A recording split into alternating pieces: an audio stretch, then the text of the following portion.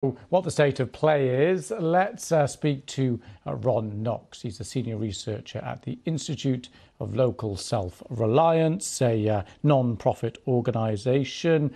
And thank you very much for coming on the programme. It's great to be here. Thank you. Now, you are not a fan of monopolies and big organisations like this. So what do you make of this trial coming to court? Well, it's a huge deal. It's the biggest monopoly trial in a generation, for sure. And it mirrors some of the largest monopoly trials involving technology firms in the history of the country.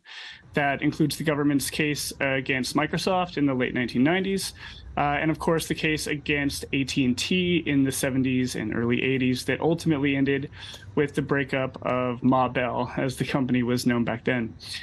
So that's the magnitude. It's consequential, it's high profile, and it's the government's first crack at using the courts to really rein in the power of the big tech monopolies. And that includes not only Google, but Facebook, Amazon, and Apple.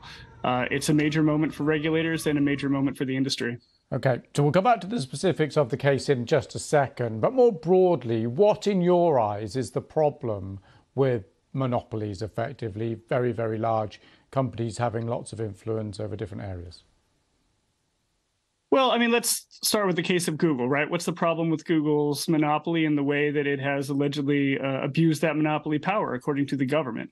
Well, it cuts off innovation, right? It cuts off new firms from entering the market, competing for customers, trying to provide a better search engine, a better user experience, all of those kinds of things.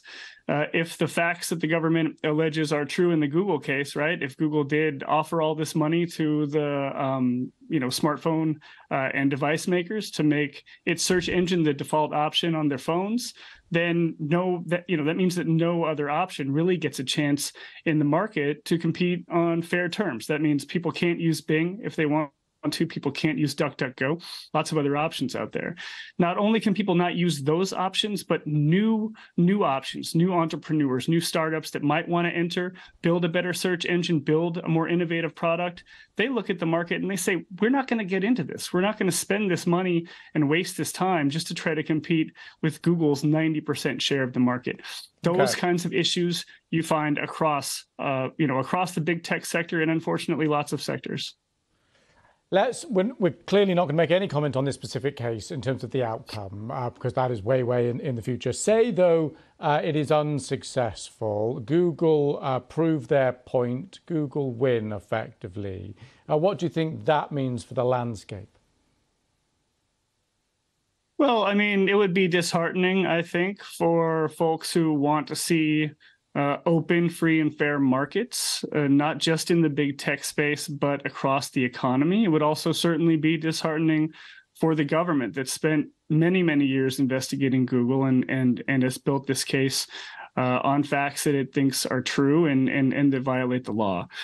But the fact that it's disheartening doesn't mean that it's a roadblock or a barrier to addressing monopoly issues in other parts of the big tech world, right? There's a Facebook case out there that's trying to get that company to spin off Instagram and WhatsApp.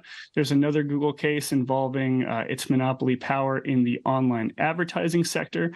And as I said, there are monopoly problems throughout the economy. I think that the regulators, the enforcers that are in place right now under the Biden administration are dedicated to fighting monopoly power, and I think they'll continue doing it regardless of the outcome of this case. OK, it's a fascinating issue, certainly. Thank you very much for coming on the programme. Thank you.